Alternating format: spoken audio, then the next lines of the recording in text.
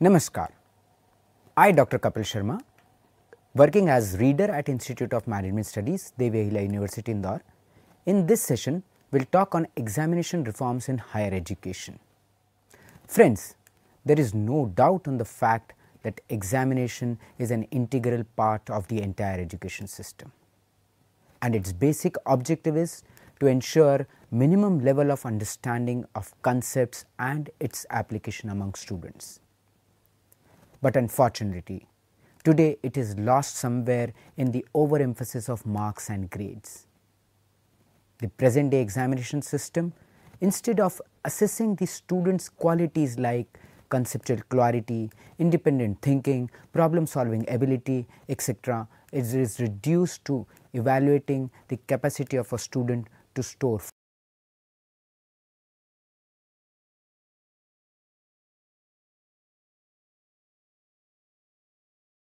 as it lacks objectivity, reliability and validity. Ideally, examination system should act as a catalyst in making the learning activity very interesting. But unfortunately, it has become a nightmare for the students at all levels. Well, ever since formal education system has come into existence, educationists have widely differed on their opinion on the very existence of examination system itself.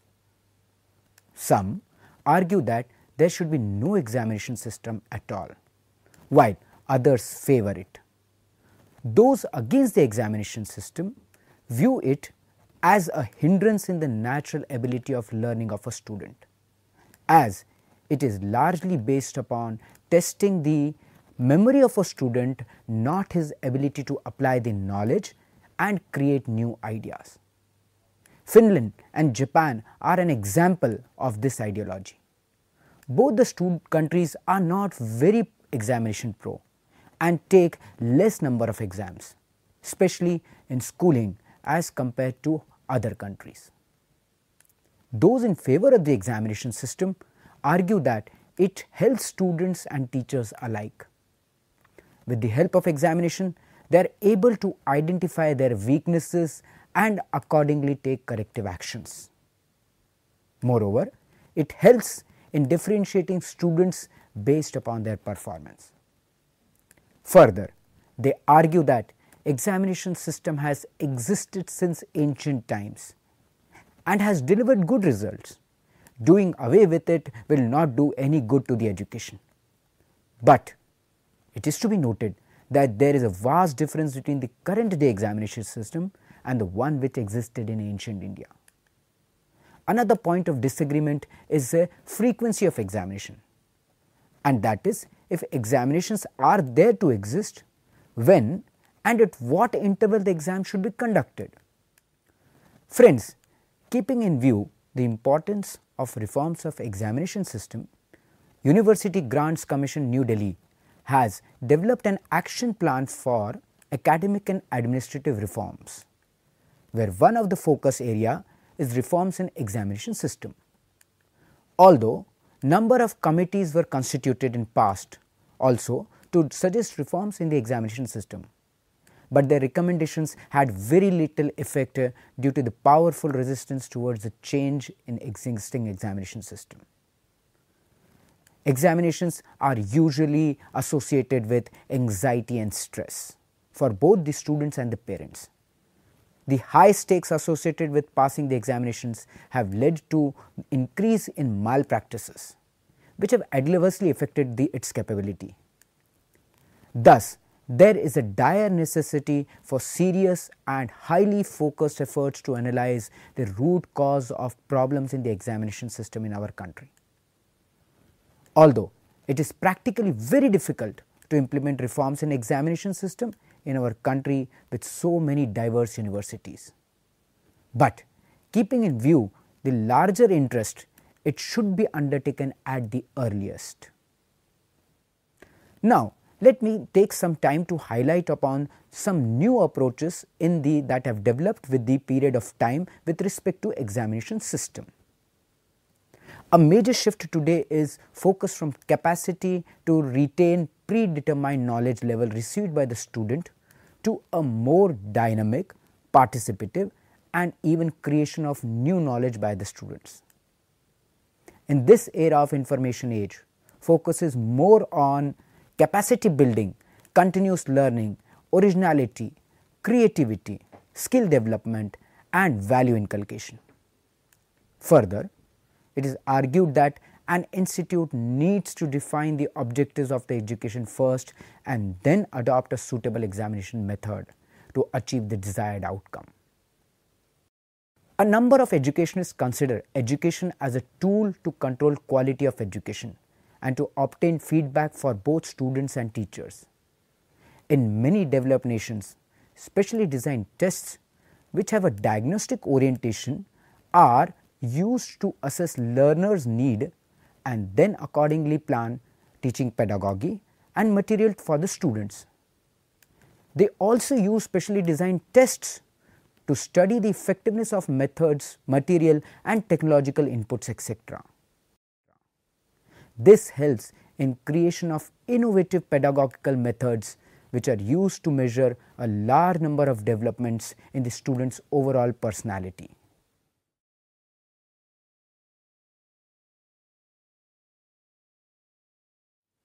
Now, I will briefly go through some issues existing in our examination system. I presume that you all are well aware of them and so I will not get into detailed discussion for them. Some of the prominent problems faced in managing examination system are usually learning outcomes are not defined, creating grey area, hence question paper setter may bring in his own perception, leaving objectivity behind. It is a hard fact that delivery standards are different and hence for the same syllabus one examination may not be able to capture the actual understanding.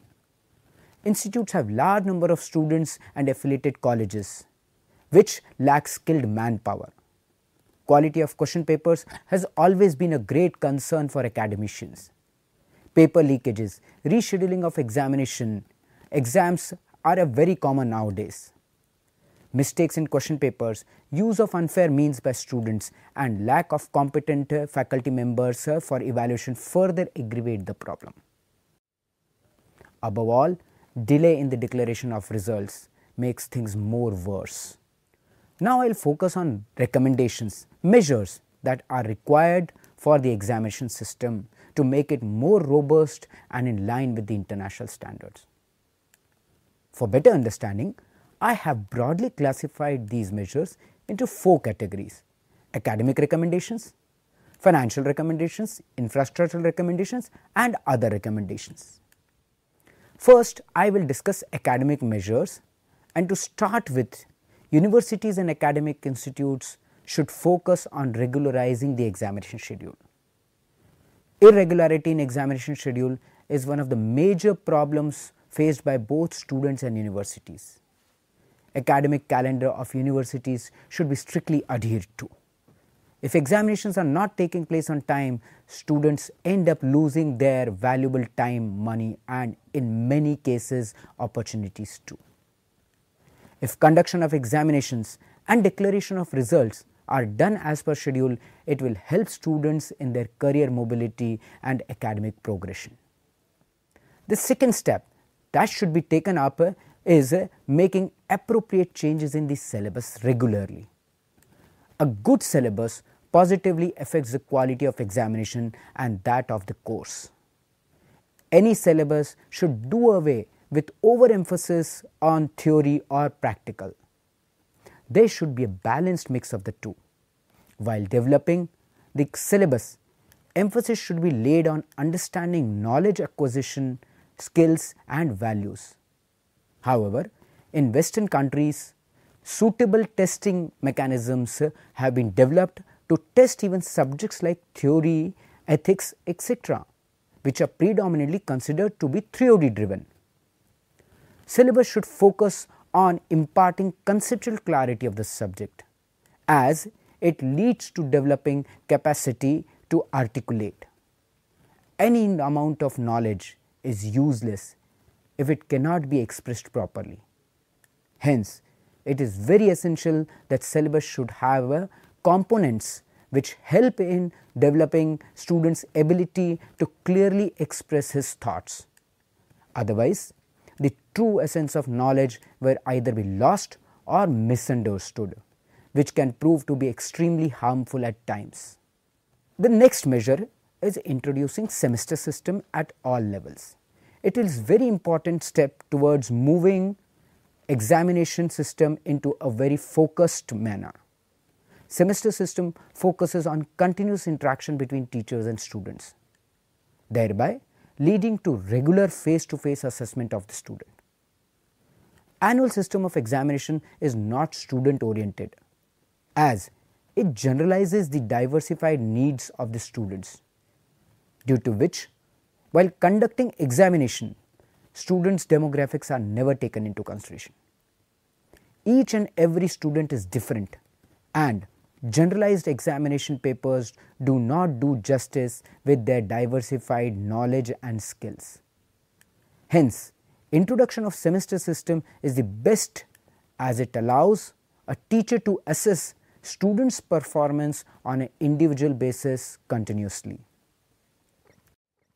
However, semester system requires a high number of faculty to student ratio. It is the need of hour that along with semester system, choice based credit system should be introduced in its true spirit. CBCS aims to have a clear vision of what one has to learn. Every student has different learning and understanding capacity, and a single mode of assessment for all cannot judge it. The area of learning should not be bound by the number of subjects. CBCS opposes the system of standard time to complete a particular course. It advocates a maximum time to complete a particular course, but no minimum time. It gives a student opportunity to select different credits for a particular duration, so that the learning is in accordance to the choice and pace of the student. CBCS gives full autonomy and lays accountability on faculty to decide upon evaluation methods for his or her course. Centralized assessment is against the spirit of semester system in CBCS. Faculty member who has taught a particular course or a subject should have the right to design the mode of assessment for the students, depending upon their learning capabilities. However, many educationists opine that this would vest too much powers in the hands of individual faculty and may lead to victimization of students. For getting best results of semester system and CBCS, it is essential to introduce comprehensive continuous assessment. Hence, another measure that would help in improving examination system is adopting comprehensive continuous assessment. Universities should do away with their annual system of assessing the students. CCA looks at the students' overall capabilities in the form of regular assessments, which is a mix of various evaluation tools such as tests, quizzes, presentations, assignments, group exercises, etc. This allows the students to constantly and consistently demonstrate their level of knowledge and identify areas where improvement is required. Further, it allows teachers to evaluate the effectiveness of their teaching strategies and modify them so as to include remedial activities for students who are not performing as per the expectations. Grading is the essence of semester system and CBCS.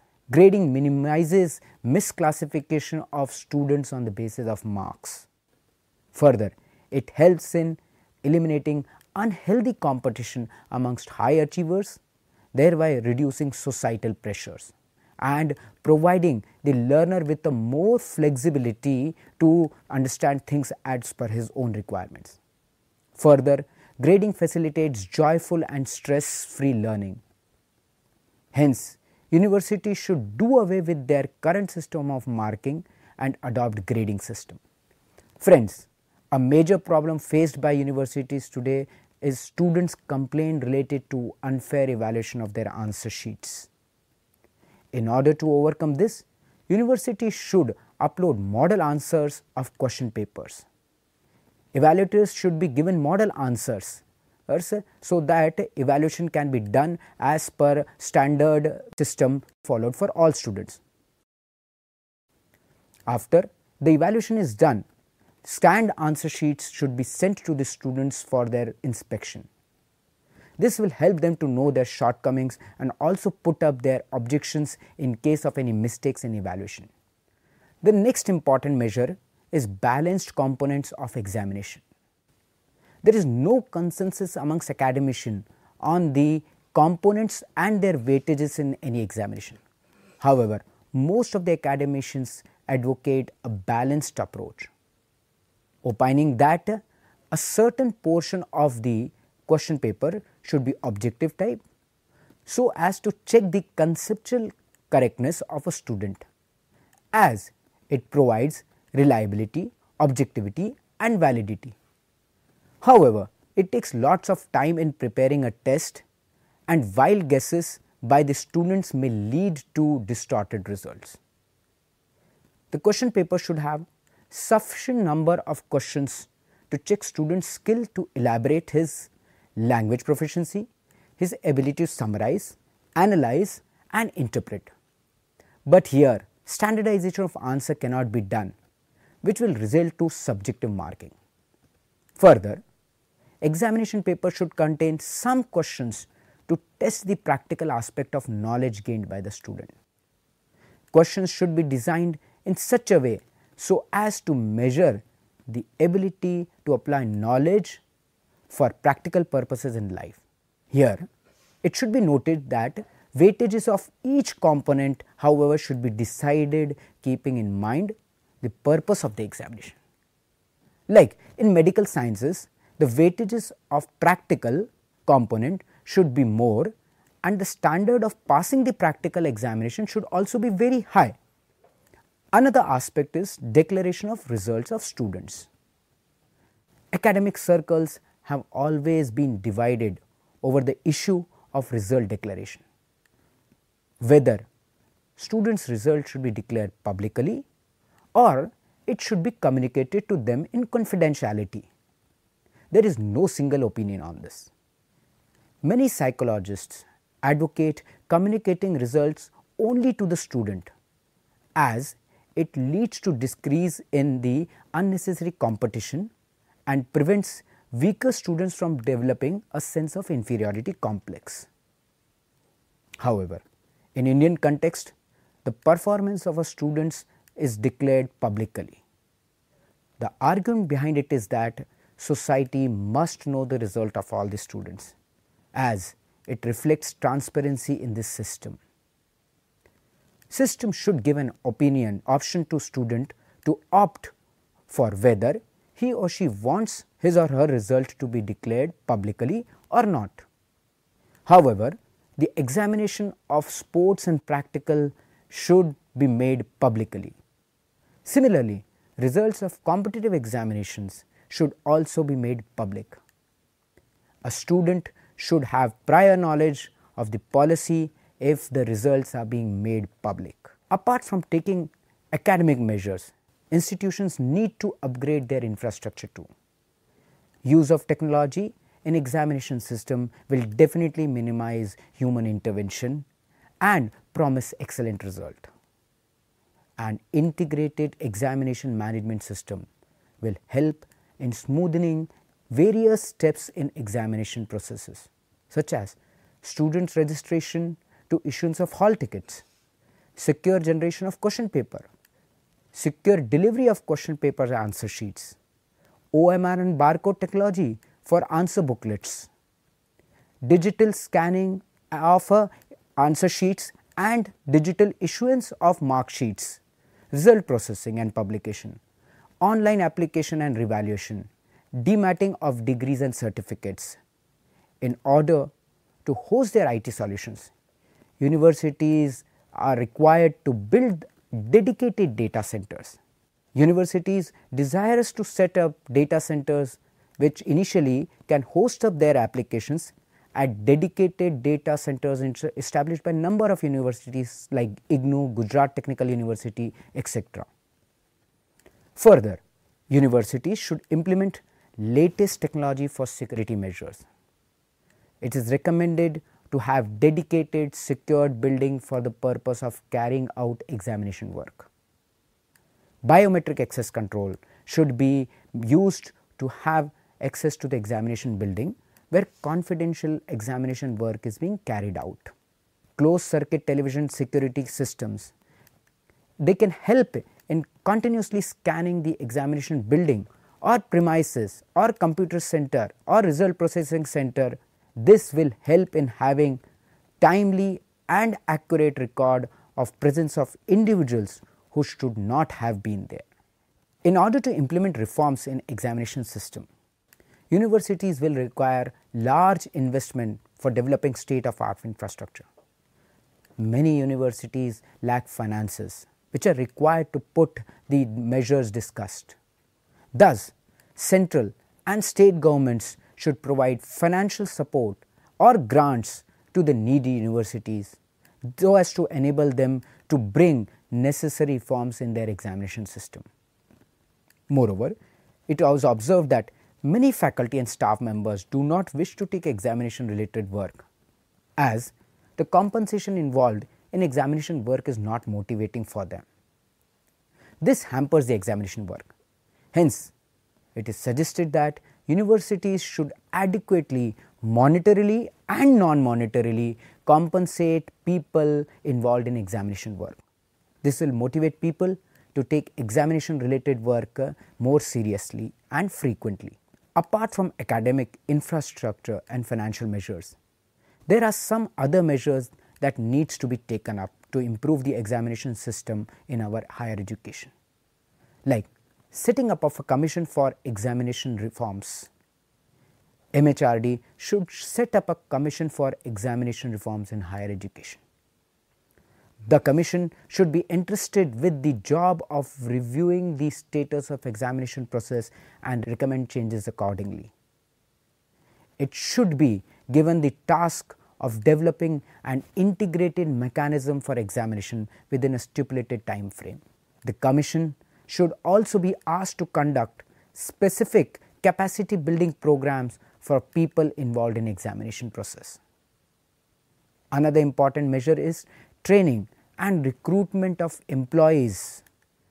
As discussed earlier, that universities suffer from shortages of trained and skilled manpower who can manage their examination system. Hence, it is necessary to take adequate measures to handle this problem. Especially, training programs should be conducted for existing employees who are involved in managing examination. These training programs should be aimed at enhancing their skills with respect to newer technologies being used in examination process. Further, universities should take time to recruit full-time employees who are technically strong and have prior experience of handling examination work. Friends, in the end, I will conclude by saying that examination is undoubtedly a very important aspect of our education system. Unfortunately, the current system fails to achieve its goal. Reforms in examination system are the need of the hour. Measures discussed in this session will help in improving the examination system in our country. There are divergent opinions about the nature of examination reforms, but all agree that reforms are required. Further, there is no disagreement that examination should aim at testing level of knowledge, skills and values in a student. Use of technology, adoption of semester system and CBCS, etc. are some of the measures which are tested and tried not only in Western countries but many Indian universities too. MHRD and UGC should take a holistic view on the above issue and constitute a commission for examination reforms to address various issues relating to examination system in higher education in our country. With this, I conclude this session and hope that you will find it fruitful. Dhanyavad and Jai Hind.